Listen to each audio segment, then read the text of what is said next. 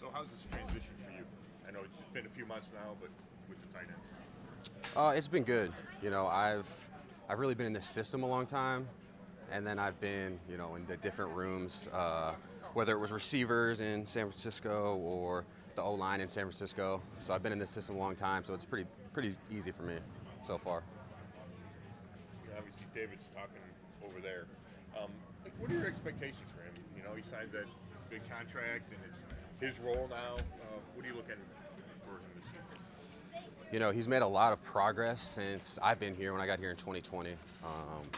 And, in this offense, we ask him to do a lot. Okay, we ask him in pass protection, running down the field, running routes, and then the run game, and a bunch of different kinds of runs, a bunch of different schemes. And so I expect him to take the next step in all those things, really. He wants to be a great player, and, I'm here to help him try and do that.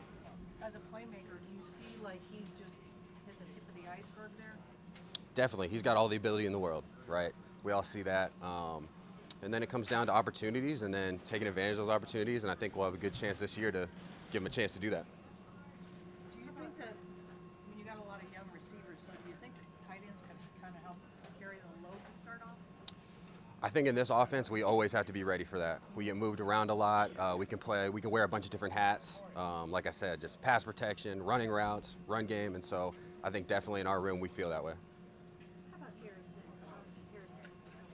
Harrison? Harrison's, the production, probably isn't what anybody's wanted the last 2 years. But if you watch our tape, he's been a very good player for us since he got here. He does a lot of things that don't show up on the stat sheet necessarily, but we expect him to take the next step as well. Do you think he has the potential for sort of a breakout type of season now that, it's kind of him and David as the 1 and 2? Yeah, I'll stay away from the term breakout season. I want him to play well, whatever we ask him to do. And we ask him to do a lot. And so, again, some of those things will show up in the stat sheet, some of them won't, but I expect him to play really well for us, for sure. How is his blocking? Very good. I think this scheme fits him. Wide zone. He's gotten bigger. He's gotten stronger. He can handle some of the other stuff now, too. But, our main deal is wide zone, and he's built for that. How about the 2 rookies? It's early for those guys. But what have you seen from them so far? You know what? They've made steady improvement. Again, this offense is so hard on that position specifically, especially for a guy who hasn't played the sport in a long time. And so them taking steps has been really, really good. They got to continue to keep pushing, and try and carve themselves out a role. And they both have the ability to do that. They're big guys. We just got to continue with the skill development with both of them. Is there a part of it, we don't expect you to be great right away? Like coaching them along at a gradual pace? I think there is part of that, but part of the NFL is you don't get a ton of chances. And so we understand where they're starting, but it's their job to make it up because it's the NFL. Everybody wants to be here. Everybody's trying to get their shot. So while there's a level of understanding there, when you get to this time of the year, it's about, can you help us win football games? Did you ever work with a basketball player that made the transition?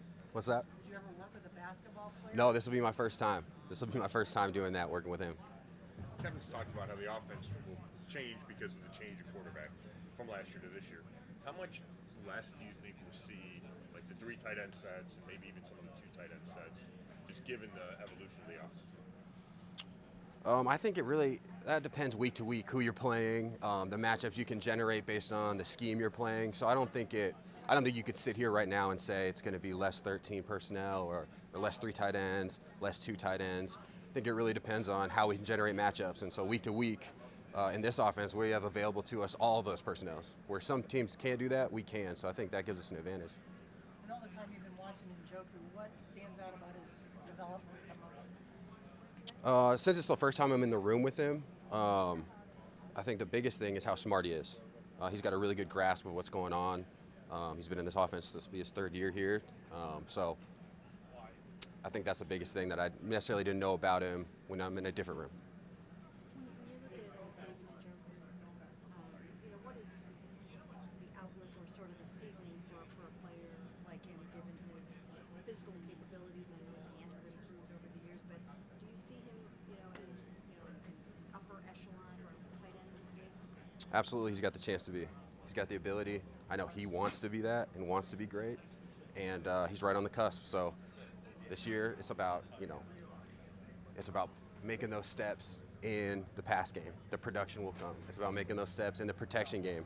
We ask him to do a lot of things in protection in the run game. We don't ask that other teams don't ask tight ends to do. Again, things that don't show up, he's got to do. And in our room, he's getting credit. He may not get credit elsewhere. But yeah, we want to take steps in all of those areas so he can be a complete and then elite tight end in this league. You say he wants to be great. Does he talk to you about that? His Absolutely, desire to be one of the best? absolutely, yeah. I think even when I wasn't in the room, we'd have conversations about that, right? Wants to be great. He wants to go out there and help us win games. And the best way he can do that is by being a great tight end. I think paying him like he's right up there with the top 5 guys might be a motivating factor. I think he's probably intrinsically motivated, but I think it's always nice to get a paycheck like that. I think he'll be all right. So, Foresaw how to play a little bit last year, but what's the next step for him? more reps. Just keep playing. He's had a really good spring, and then so far these first few days, I can move him around everywhere. He's got to be versatile. That third spot's got to be able to play all the different spots, and he can do that. He's shown he can do that, and so just getting better, skill development, all the stuff that those 3 things I've already talked about.